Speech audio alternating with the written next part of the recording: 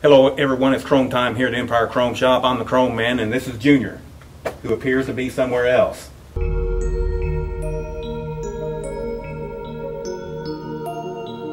Hey!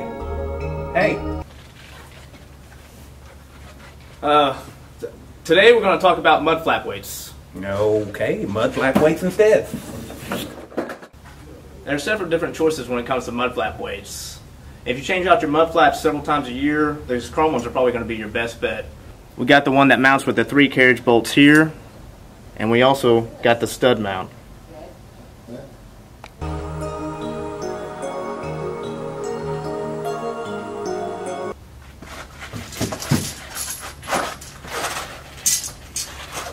Okay, if you want a weight that'll stand up to the calcium and magnesium chloride that they put on the roads these days, stainless steel is the way to go. Now, these stainless steel weights are made domestically here in the United States, and you can have custom graphics on a lot of them, or you can have them personalized like this one, and this one has chrome in it, an Empire back here. This is the bolt-through version. It also has a galvanneal back. You grab your Mudflap weight, drill your holes, set the bolts through the holes, and then get Junior to give me a hand with this right here. Struggling with it. And you put the galvanneal back.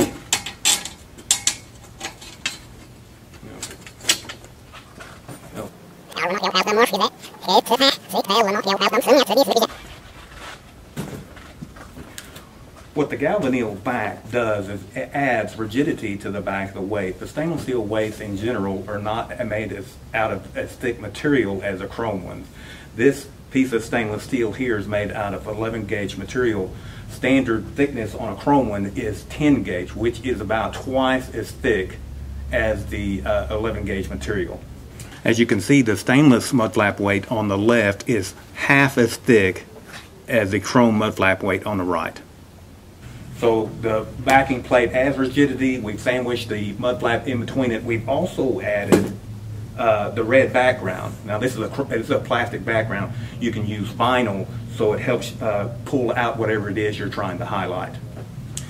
These are also available in the stud mount, which gives you a nice clean look. But if you've ever walked through a truck stop and seen a Mudflap weight that's kind of wavy, it's because it's one of these. The material is extremely thin, and if you run over an alligator in the road, it'll have a tendency to bend it. You know, it's probably a bad idea to daydream this hard during the day. Weird things can happen to you.